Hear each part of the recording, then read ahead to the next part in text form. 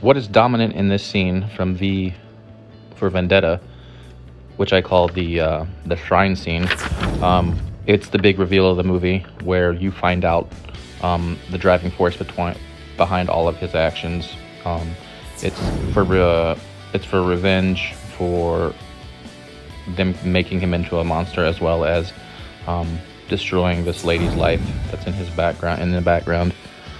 So they are what's dominant in the scene, and I think it's interesting the way that not only is the scene or the frame shot where he and her are divided almost equally in the frame,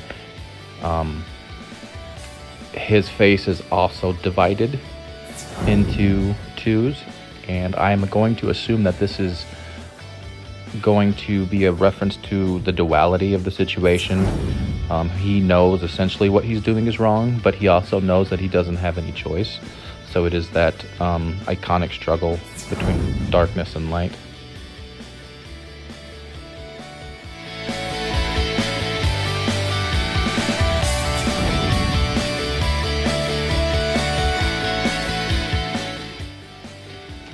This scene is beautiful because they've pulled up close to the dominant figures, the man and the woman. But a few seconds ago, you had seen the full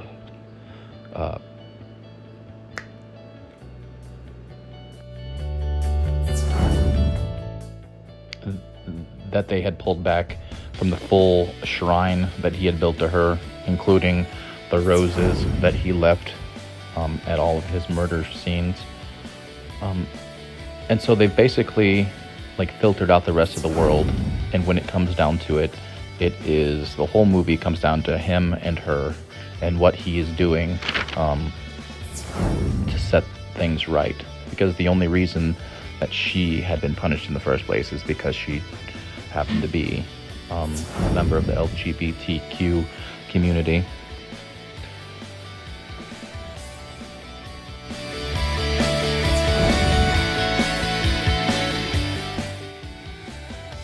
As of the question that relates to open or closed forum, I'm not entirely sure if I'm correct on this, but it appears that it is a open forum of scene, because there is things going on right outside the view of the frame. There's another woman there that he's actually talking to, while we only see him and the other prisoner that he's built a shrine to.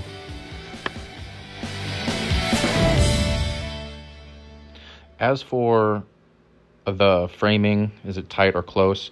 This one I think could go either way, but I'm going to say that the framing is tight because there is still some movement in the frame. It seems to be fading back out till you see him and the other living lady beside him. So it can't be a close-up frame, because I don't think we would be able to see the picture behind him and all the other details of this big reveal at the end of the third act. All the characters at this point have been completely fleshed out. Their arcs have almost come full circle. We know why he is doing what he has done. The other protagonist, his female companion, has faced her own fear and is now ready to help him of her own free will. So this scene is very powerful, and I don't think the movie would be as intense without this kind of final reveal.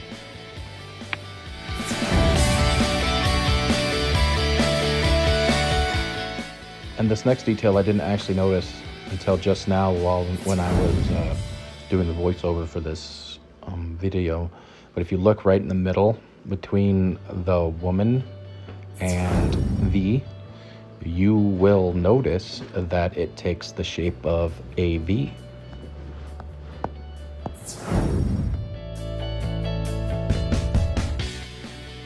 So putting it all together, basically what I see is that it all comes down to this. This whole movie has to do with the trauma that was inflicted upon these two people by a government that is out for nothing but power, which interestingly enough has, this whole movie had a lot of parallels to the era of politics that we have hopefully just left.